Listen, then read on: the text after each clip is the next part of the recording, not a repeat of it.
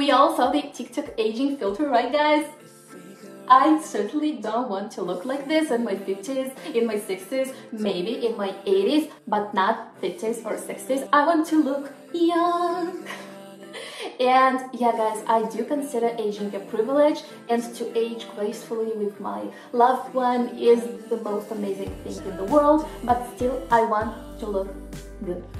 And this is why I'm making this video, to share with you guys free science-based anti-aging tips to prevent aging and to look great at all age. Hey you guys, what's up? Welcome back to my channel. If you're new here, hey, I'm Kate, I'm a pharmacist and I'm very happy to see you here, and I'm very happy to be back because July was crazy. The daycare was closed and I was also body training my toddler, so my nerves went too far away, and I'm very happy to be back. So first things first, the first tip and the most important one, and remember this tip for the whole your life guys, wear a sunscreen. In a minute, wear a sunscreen if it's raining, if it's cold outside, if you don't see the sun, if it's a night, you don't have to wear sunscreen.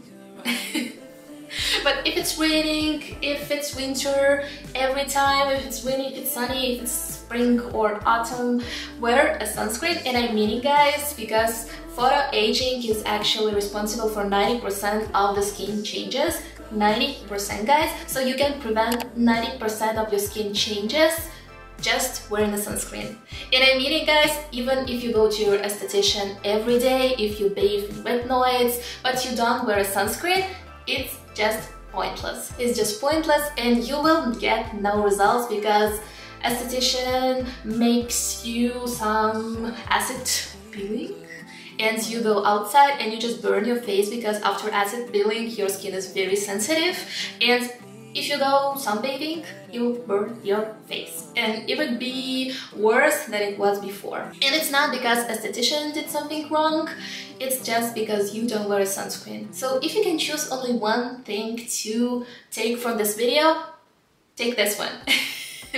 Wear a sunscreen every day. Find a sunscreen you love and which feels good on your skin, which you love using, and it becomes a routine and you will just use a sunscreen every day no matter what, and your skin will say thank you. And as you can see on this illustration, UVA radiation, there is UVA and UVB radiation. UVA radiation can actually penetrate through the glass, through the window glass or car glass, and it can go deeper into the skin and damage DNA. But UVB radiation is actually responsible for sunburns. And if you're in search of a good sunscreen, I have some in my collection. And the first one is of course the Beauty of Joseon Relief Sun Sunscreen. It's amazing guys, and I'm still waiting for my sunscreen stick from the Beauty of Joseon and for the sunscreen serum. I don't know how they did it, but they did it, and they have a serum, they have a cream, and they have a stick, and it's amazing. The sunscreen is amazing if the serum and the sticks are as amazing as the sunscreen cream. It's just love. It's the favorite sunscreen of mine, and it's the best. It feels like moisturizer, and I actually used it instead of moisturizer for the whole summer. Currently I'm using the Dr. Tsirkunov sunscreen. It's not my favorite, but I'm going to finish this, and actually it's great, but I have some stinging in my eyes, so I don't necessarily like it and I don't necessarily want to talk about this. But my second best sunscreen is Ozempic watery sun gel, and actually I have a video about best sunscreens and you can see it here. And the watery sun gel is my second best sunscreen, and it's amazing. It also feels like moisturizer. It's probably a little more lightweight than the Ozempic, than the Beauty of Joseon one, but I like them both just fine. Just find your favorite one, which feels great on the skin, which you like, packaging, the formula, everything, and you will start using sunscreen without any problems. And now let's move to the anti-aging tip number 2, and it's retinoids. Retinoids are my favorite, and retinoids are vitamin I vitamin A derivatives, and the strongest one is tretinoin. You can get it only with prescription, so you need to go to the derm and get the prescription before starting using it. And if you don't want to use the strongest one, which is right in the beginning, you can get the milder version, the retinol or retinoid esters. There are a lot of them, and if you want to know more about retinoids, here's the video I talk about retinoids. And retinoids, guys, are scientifically proved to be great anti-aging and anti-acne ingredients, and yeah, these are amazing. So if you're a beginner and you haven't used retinoids before, I recommend you to definitely start with the milder version, either retinol esters or retinol itself, and don't go for higher concentrations. Like, don't start with using 1% retinol like I did. But I did it smart, guys. I started from once a week and built my tolerance, build it up. And yeah, you can start from the milder concentration and then build it up to the every other night or every night, or as you want, as you wish, as your skin tolerates it. But this is a very strong active, so if you start using this every day, from the day one, you will get a lot of irritation, a lot of dryness, maybe even skin peeling. So yeah, there are side effects to this active. And if you start slow and go high, everything will be alright.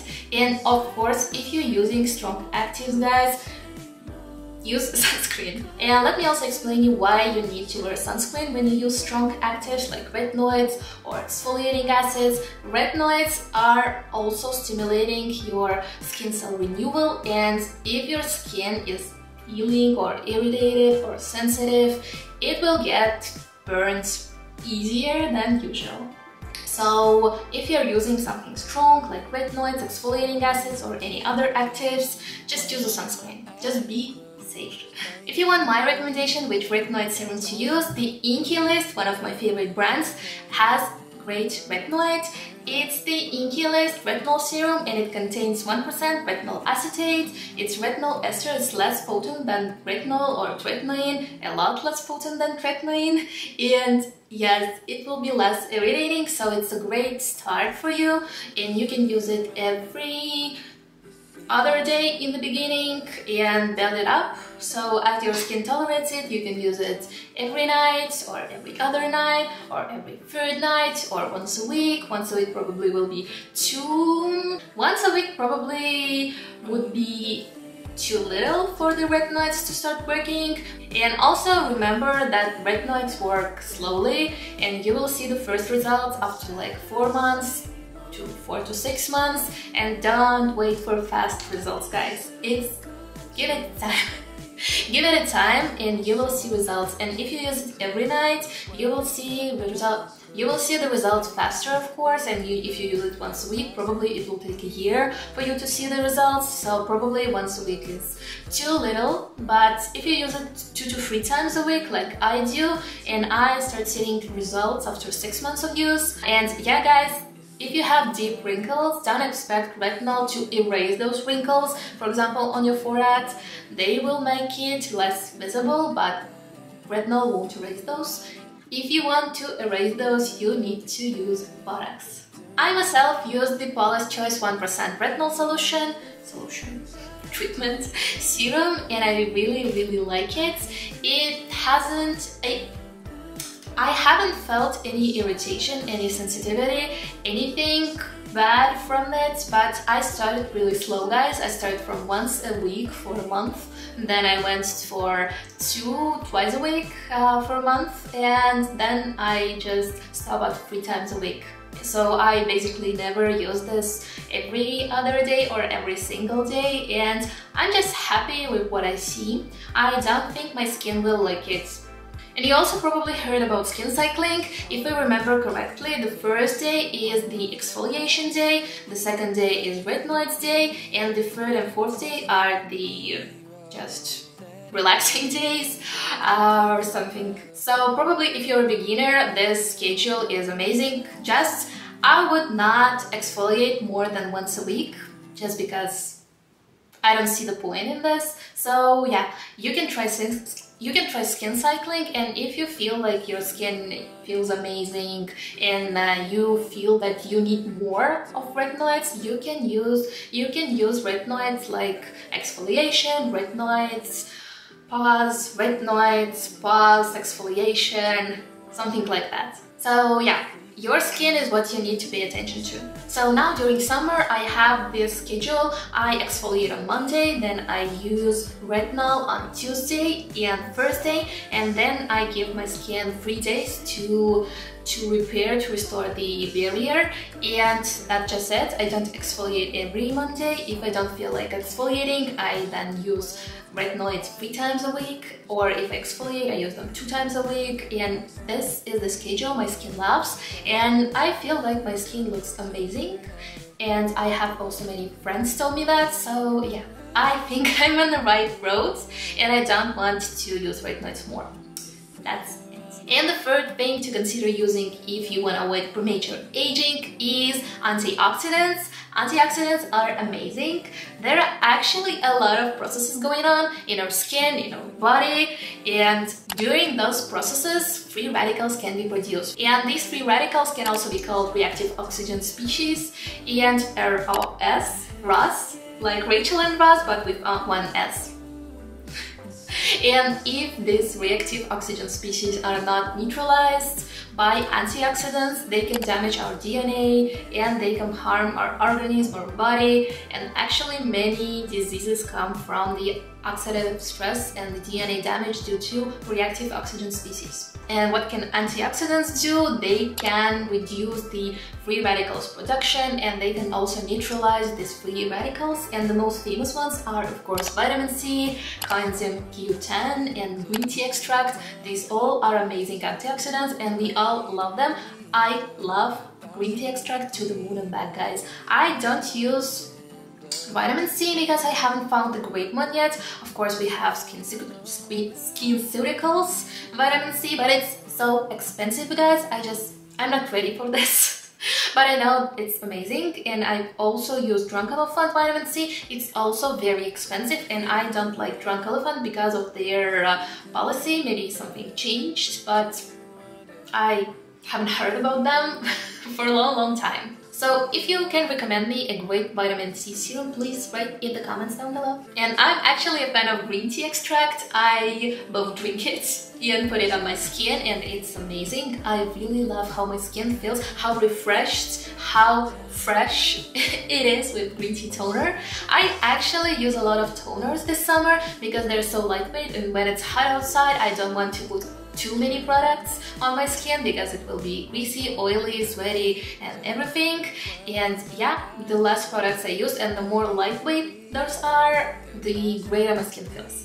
So this is the Ozempic Green Tea Fresh Toner. It contains 80% of green tea, and it helps to even out the skin tone, fights the excessive sebum production, and many more. Green tea is an amazing antioxidant, guys, so it can fight free radicals and make our skin more healthy, more fresh, and avoid premature aging. So yeah, as it has antioxidant properties, it can minimize the sun damage if you don't wear a sunscreen. It doesn't mean, guys, if you put a green tea toner, this will cancel the sun damage. No, but if you wear sunscreen but you still get hyperpigmentation somewhere, green tea can help with it.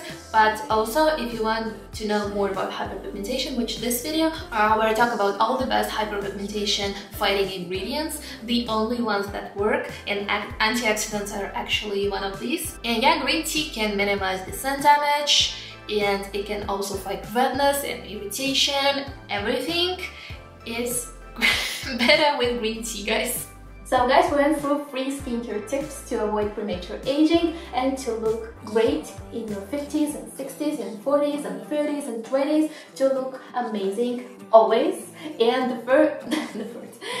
first one was to always use a sunscreen. The second one was to use retinoids, and the third one is to use antioxidants. And if you do all those 3 things, you will look amazing, trust me, guys. If you also occasionally go to esthetician to have some microneedling session, to have some chemical peel, but you still continue doing those 3 things, you will look better than everyone you know who doesn't do this.